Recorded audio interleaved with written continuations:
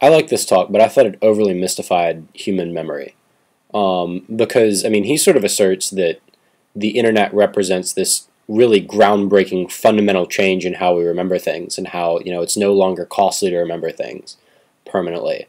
And while that may be true in a public sense, in a private sense, I think we still very much depend on physical forms of memory, such as day planners or notebooks.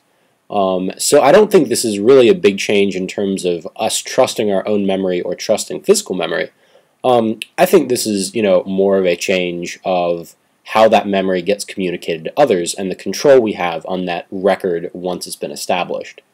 So really, I think that this is sort of one of those parts of the internet that, yes, it's a big change, but when it comes down to it, I don't think it's really that big. I mean, because I think that I think it represents a shift in our society and in the divide between our private and public lives.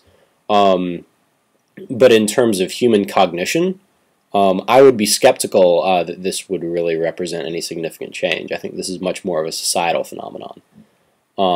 And he also sort of postulates that we would become less forgiving of a society when the internet, fully reaches its, sort of omniscient record-keeping ability.